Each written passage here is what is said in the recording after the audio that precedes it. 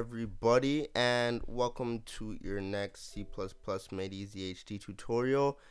And in this tutorial, we're going to be looking more into vectors and stuff like that, right? So before in our last tutorial, we made a vector of ints, right? And we call this numbers, right? And one thing I want to note right before I continue, just like with classes and objects and stuff, how you can make an array of objects. If you're making a class or something like that, you can make a vector of the class as well, right? So you would treat the vector just like you would treat another array, just so you know that. But anyways, before we set numbers, right, and uh, we use the push back use numbers.pushback in order to add values to it, right? But let's look at something right now. So with arrays, whenever we declare an array, we set a size for the array right as we create it, right?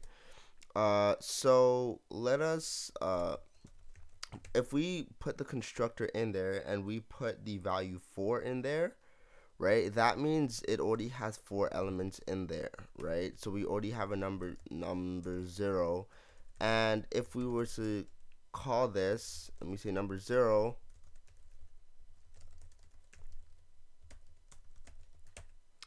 then when we run this,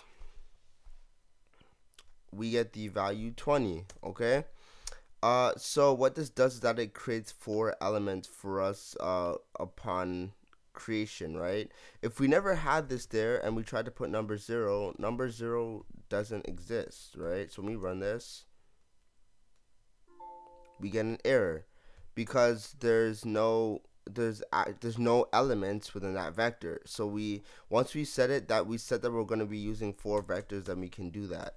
And if we specify 4 and then we say numbers dot push back, the value 15 will be in the next element, right? So the last element in this will be numbers 3, since there's 4 elements. Remember, it counts from 0, 1, 2, 3. So if I call stdc out numbers 4 for the 5th element, then we should get the value 15. Okay, we get the value 15, as you can see.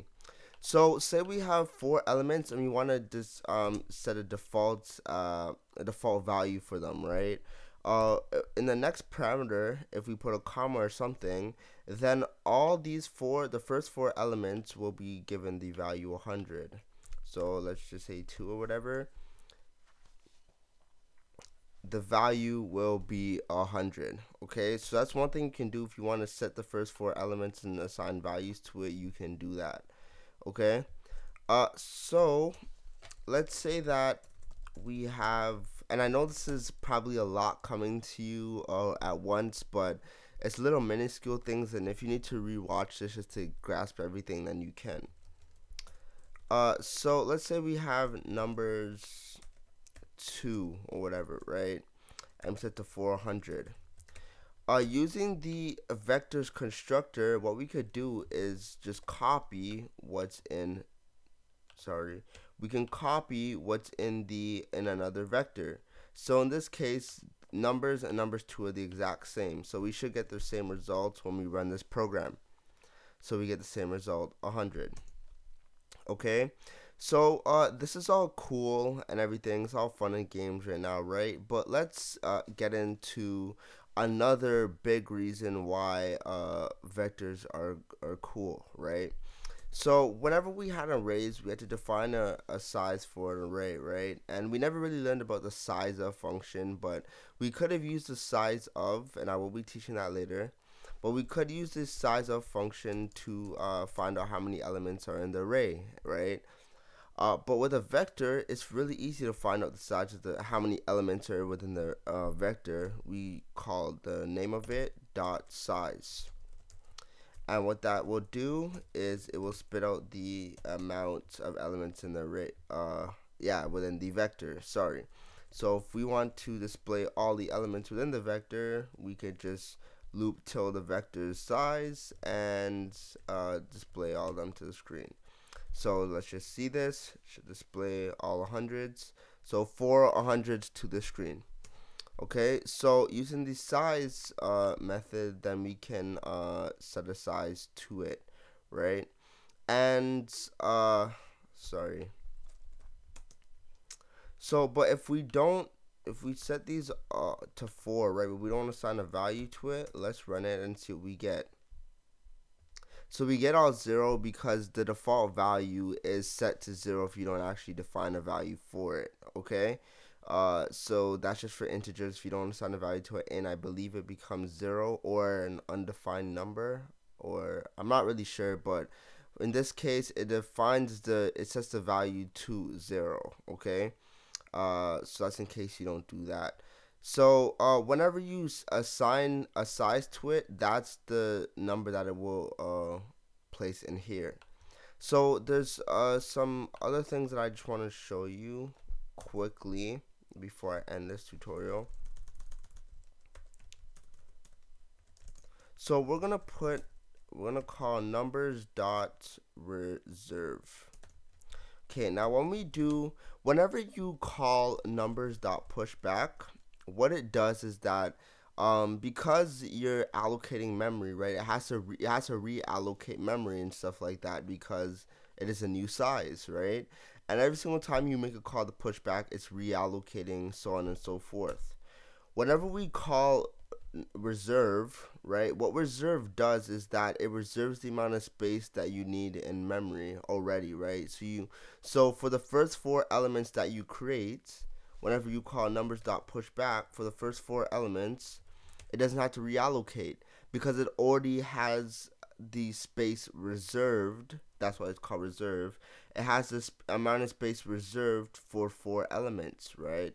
So if you know that you're gonna have a maximum of say 100 elements or something like that, it would be a good idea to call the reserve keyword so then you don't have to keep on reallocating because it's one factor of optimization when it comes to C++.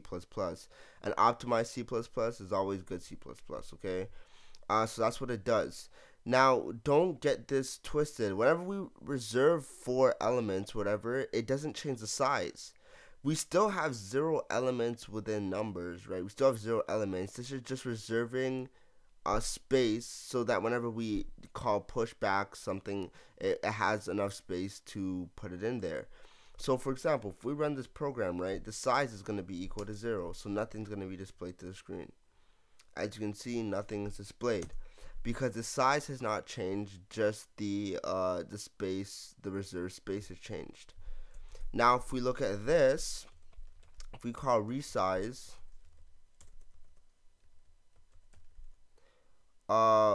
we can set a new size to say 4.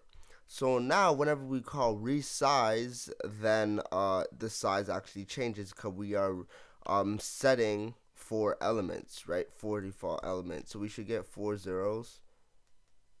Yes, we get 4 zeros. And I believe in here we can assign a value to all of them. So let's say 5. It's just like we did before. They all get the value 5. Okay. So that's one thing to work with resize and reserve. So say for example we call reserve. This is the last I'm going to be showing you. So we reserved for 4 spaces, right? We have a size property, and I believe if we call capacity, what capacity does is that it lets us know exactly how much space we have reserved, like how much space in total. So let's see if it does that, and there's nothing in there, so let's just display a star. Let's see if this works. Yeah, so the capacity will display 4 stars, right? Because this is the capacity, it just says how much it actually holds, right? So let's say, for example, so if we set this reserve to 10, right? It has a possibility of holding 10 elements, right? So say you wanted to fill in a value of each of the elements. Say you want to loop the amount of times that we actually reserved and put a value in there. We could put numbers, say numbers dot pushback. We could put I, whatever, right? So we could loop to how much space we have reserved based on the capacity. Because if we call numbers size, the size of numbers is 0, right? But it has a possibility of holding 10 spaces.